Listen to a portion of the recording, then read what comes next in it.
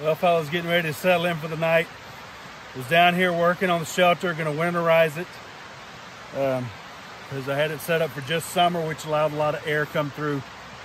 Needed something a little warmer. This is a Bison 650 long duck down. First down bag I've ever owned. It's the Easthills Outdoors. Easthills Outdoors. I'll put the link down below. Let me tell you what I like about this thing. Number one, you get a compression sack, and that compression sack actually has a clip on it, so I'm not having to try to maneuver all the different straps. That makes things easy. They also have a storage bag for it, a mesh storage bag, so that you don't keep it compressed all the time, because what that does, it loses the loft of the down. We got YYK zippers, which those of you that know zippers, yeah, that's solid zippers. I like those. It's got a nice foot box to it with a bunch of open loops, so you can hang it up to dry. But there's not a whole lot of need for drying. I mean, there could be, depends on where you're using it, because it's got a DWR, durable waterproof repellent coating on the outside. This whole thing weighs about 2 pounds. That's it. I'm not sure I've ever had a bag that weighed that little. I've got a couple of other bags that they're just, they got a little bit of weight to them, and this one's rated to 15 degrees.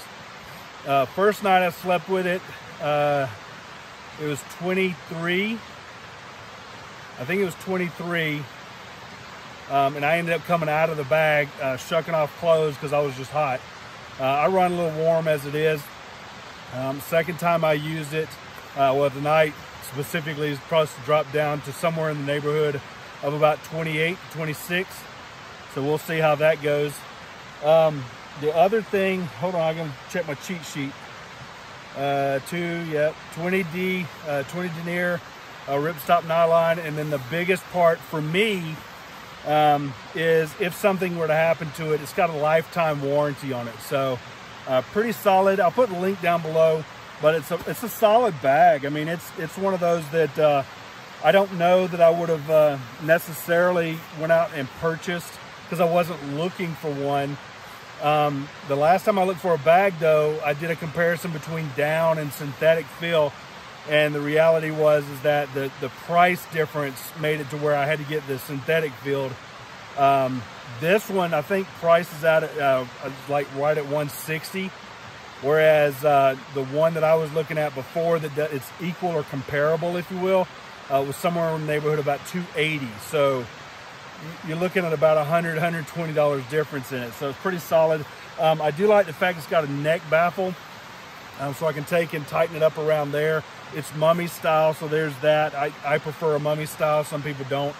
And then the other part, I don't know if you saw me pull my shirt off, I was actually tucking it up into, they've got a little pouch there for your pillow, or for like a piece of clothing or something. I always shuck off my outer shirt anyway. Great place to put it in there.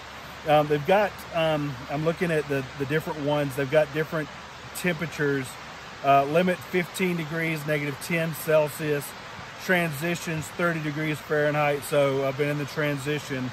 And then comfort is, you know, hey, it's comfortable, right? It's not, you're not worrying about having to double up or do anything else with it.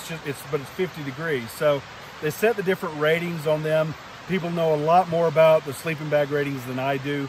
I'm just giving you the stuff that I know, right? So the comfort rating is at 50 degrees, it's gonna be toasty. I can unzip it and just kind of put it around me.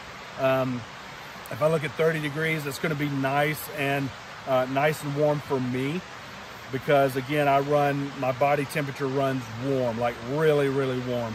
And then 15 degrees is, you don't want to get below that. And you also saw that I've got a pad up under it, so I don't want to add to the coldness because of the ground.